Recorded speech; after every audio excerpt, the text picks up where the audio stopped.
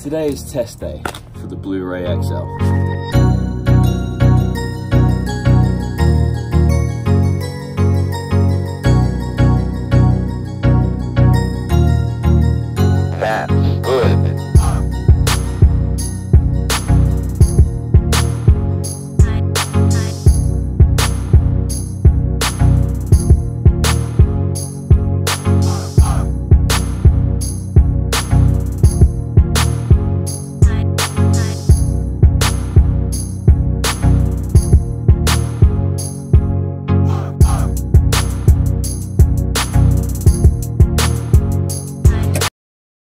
So we've just got to where we're actually going to test this Blu-ray XL here. Before we do anything, we're going to have to test the water chemistry. The reason we decided to use this pool in particular, you can see it's got some algae issues. We also tend to have trouble keeping chlorine in here.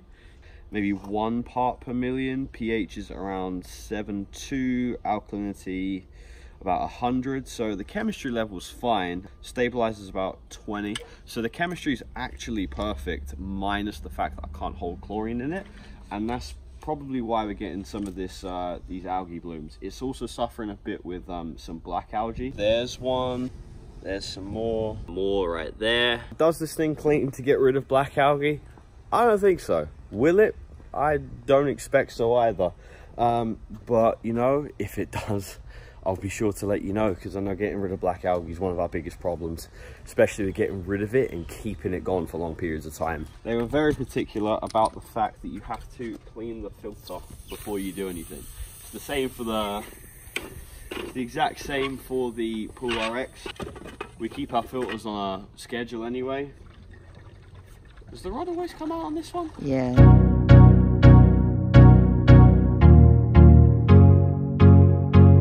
While I've got my lackey over there cleaning up the filter, I'm just going to go and, you know, just open up this Blu-ray XL bag and start putting these minerals in while I service this pool. Okay, so this is obviously the blue one right here. This is for 7.5 to 20,000 gallon pools. The ionizer, or the metal tube that's inside of it, is silver plated. I think it's like 99.9% silver. This doodad right here. Now this is going to go directly into the pump basket right here. Just going to drop that baby in there like so. You guys can get a little bit of an idea as well as to what kind of algae we're dealing with right here. I'm just going to pan down and just show you exactly what happens when I brush it.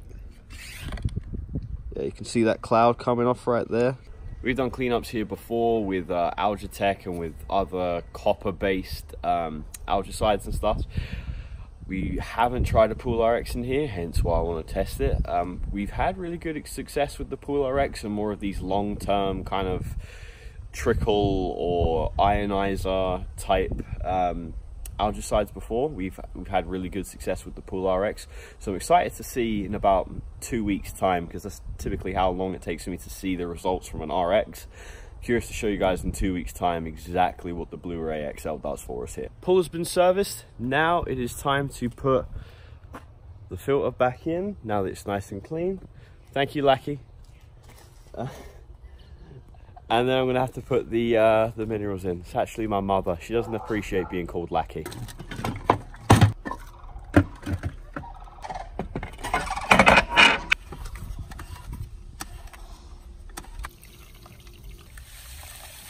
Just double checking all of the directions for use. Clean filter before installation.